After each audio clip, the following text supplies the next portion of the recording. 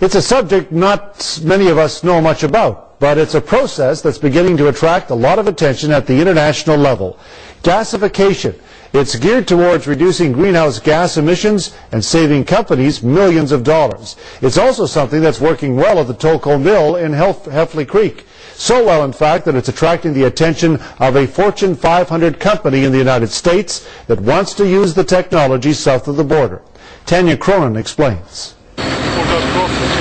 These two senior executives from Johnson Controls, one of the largest U.S. Fortune 500 companies and world energy providers, are touring Tolko's Heffley Creek mill this afternoon, getting their first look at the mill's state-of-the-art gasification plant. We get a chance to apply and make practical, kind of the science and technology that's of the 21st century.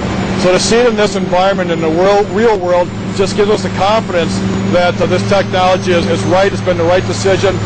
It was only a year and a half ago that BC-based Nexterra Energy, which focuses on creating new energy technologies, installed this gasification plant in Kamloops, the first of its kind in the entire province. The technology takes wood byproducts already on site and converts them into clean-burning synthetic gas. That gas replaces up to 40% of the natural gas the mill was using, and in turn ends up saving $1.5 million in fuel costs annually, and also dramatically reduces greenhouse gas emissions. It's operated extremely well. It's met all of its performance requirements, and I know that Tolko wants to replicate this technology at their other mills, and so I mean, from our perspective, we think it's performed extremely well. After looking around the world at different companies for the right technology, Johnson Controls finally decided to partner up with Nexterra. And with the world striving to go greener, gasification could end up playing a big part in making that happen. Pretty meaningful numbers in terms of both energy savings and greenhouse gas emissions. But the focus now is to expand even further. The two companies have formed an alliance to market the technology to universities in the U.S. and eventually right here in BC.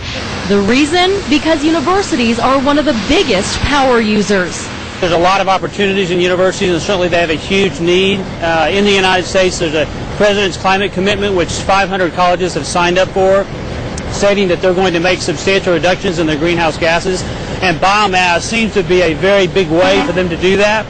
And Johnson Controls have come here today to map out a plan to develop and build these projects in both the U.S. and Canada.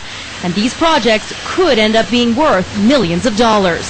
Tanya Cronin, CFJC News.